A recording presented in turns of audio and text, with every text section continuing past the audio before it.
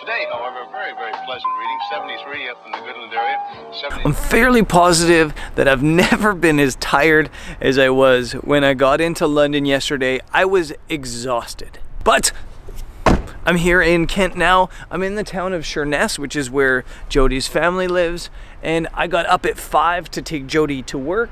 And I figured, you know what? There's no better way to cure jet lag than go out and shoot some pictures. So I'm gonna go down to the beach here in Sheerness and grab a couple shots. Garden City, 70 reported by Dodge City and Liberal, 72 over by the good folks of So I don't think you're gonna be able to see me because it's still pitch black. It's still like maybe 45 minutes until sunrise. But let me walk you through my thought process for this morning shoot here on the beach in Sheerness. I'm definitely not gonna get light this morning. There's clouds on the horizon and blue skies, which is like a double negative. You get clouds on the horizon, you don't get the sun popping through right at sunrise. And when you get blue skies, you don't have any clouds to light up. So I'm gonna aim for like a minimalist style image this morning. I might even switch something to black and white, which is something I don't normally do. But you've got all these pillars in the water here in Sheerness along the beach that lead right out into the sea. And I think that I can use those for like a long exposure, minimalist style photo. So I'm gonna go find a cool line, set up the gear, and then try to grab that image.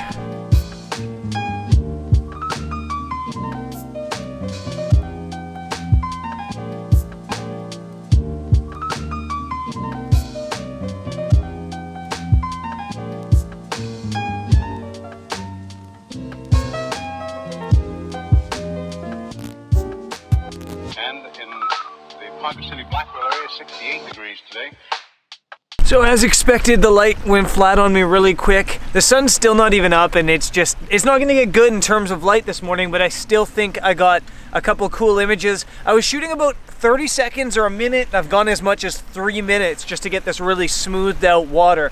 But without anything in the sky happening, it's a little bit bland and will have to be that simplified, minimalist type of landscape photography.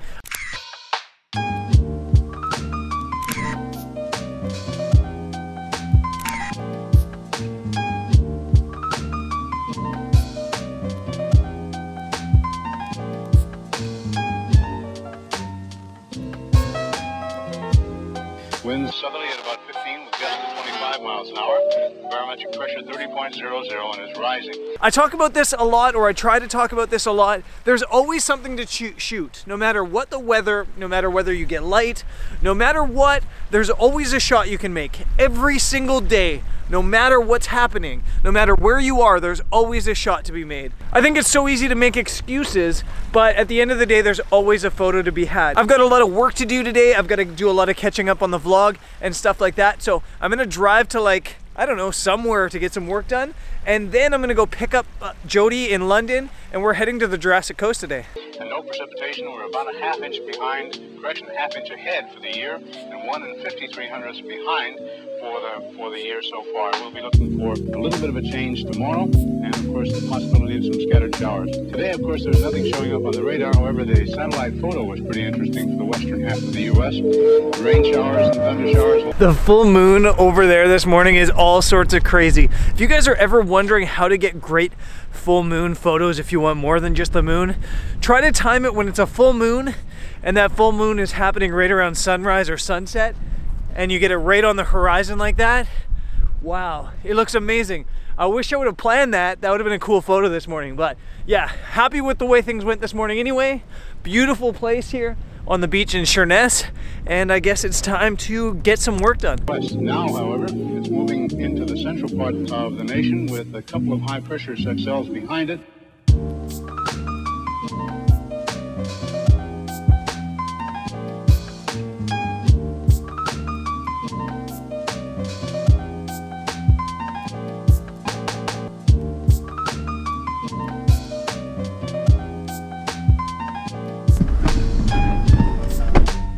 Done my work. I actually love working in common spaces and like cafes and stuff like that, because I'm like a billion times more productive. If I'm at home, I get distracted, or if I'm in like a hotel room, I start watching Netflix or I start messing around. When I'm in public, I feel like I have to be working. You can't sit in a cafe and watch Game of Thrones. So I was really productive this morning. I feel like the jet lag's already kicked, which is awesome because I just arrived yesterday, and now I'm heading into downtown to pick up Ala Jode. Let's go.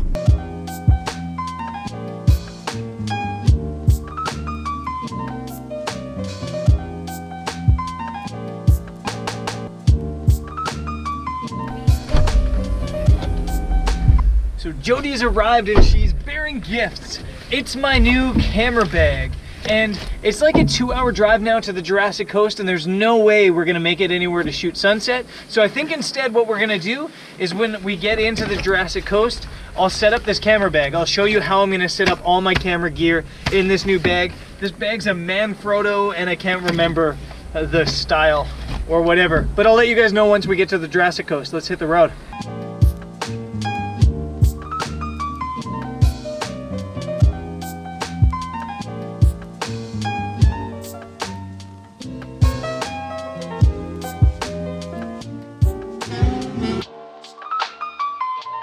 Behind it, and a few pockets of low pressure and fairly heavy. Okay guys, we got in really late last night, so I didn't film this obviously, just because there wasn't, you know, light in the room. This is my old bag. This is my ThinkTank Helipak, and I loved this bag, and I still love this bag. But the big issue with this bag is that it doesn't have like padding on the bottom of the bag in the bottom part, so you can't add your own like whatever you call these things, the dividers. So I had to like upgrade the whole new bag. I also wanted something that was a little bit more practical, that had different spaces for different things, because in this bag, anytime I wanted to pull something out, I had to open the whole thing to get at it. So after a lot of research online, I went with this Manfrotto bag.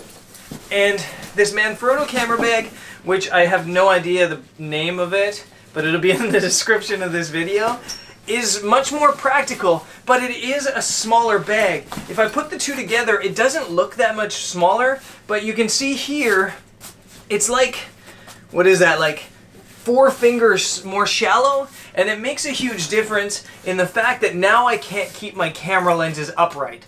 They have to be laying down, so it's much tighter. But that's what I wanted, so it actually packs really tightly and perfect, and all my gear is in here now. There are a couple issues to the bag, and I'm gonna talk about them at the end, but I want to show you the setup right now. So I'm actually going to point the camera downwards now and show you the insides of the bag and how I've got it all set up. So one of the things I love about this bag is that I can get at things in different places. So the bag in total has this huge insert here that I can actually pull out. For some reason or whatever reason, if I wanted, I can pull out the entire insert and use the bag for something else.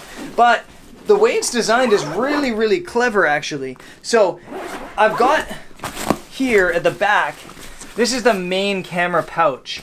The insert kind of like opens up in here, and it's covered here, so if I wanted to take it out I could, or it folds open and I've got my camera equipment here. So I've got my 16 to 35 on my 6D in here. I've got my 70 to 200 here. I've got my 14mm there and my 50mm here. And I've got a little space here which I can put my GoPro, or I can put the Sony camera as well. And so that's like the main camera section. If we flip it open, this is what I love about this bag, is it's the same insert, but at the top I can get something really quick. So I put my drone up here. I've got the Mavic up top, I've got Mavic batteries, I've got the Mavic controller, and it's all right there. So if I need something quick, I can grab it. I could also, if I didn't have my Mavic out, put like my filters in there or something else. So really practical to have 2 different spaces. Then up front, there's a pocket right here, and in here I have another Mavic battery, I have some GoPro accessories, and my extra batteries in here. That's really easy to access, quick to access. Here I've got another pouch, and in this pouch I don't have anything right now, but I could put like a rain jacket or something in there. And then you've got this side pouch here.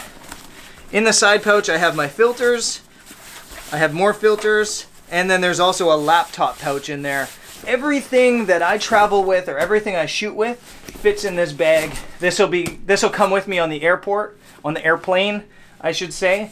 Now let's talk about like a couple of the negatives of this bag. The biggest, and I don't understand why they do this. There's meant to be a tripod here. In the pictures, when you buy the bag, it shows the tripod hooked up here, but it looks like you actually have to buy an accessory to attach the tripod on.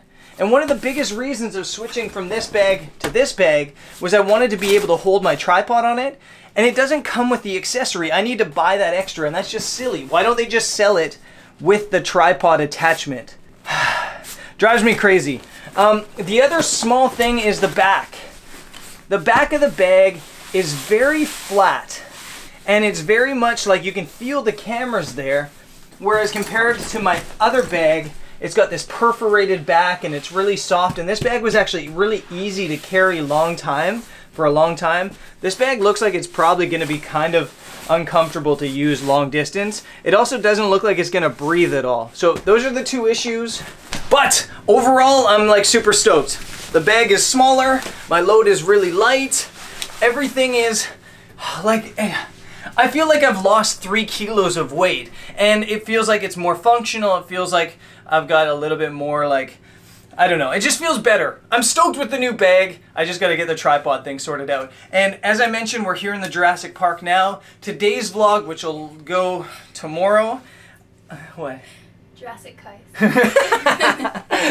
Jody's in the corner laughing at me because I just said Jurassic Park instead of Jurassic Coast. We're here in the Jurassic Coast, although I really wish we were at Jurassic Park.